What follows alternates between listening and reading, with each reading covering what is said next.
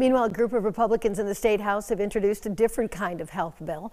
They want to make sure that public health emergencies do not shut down school athletics again like they did during the COVID-19 pandemic. This bill would give the state legislature the exclusive right to cancel high school athletic games or seasons. It would also limit the reasons for doing so to a short list, including the weather, flooding, power outages, threats of violence, or death in the community. Public health emergencies are not included, which means if there is another pandemic, neither school districts nor the legislature would be able to cancel high school sports. The bill has been sent to the State House Committee on Education.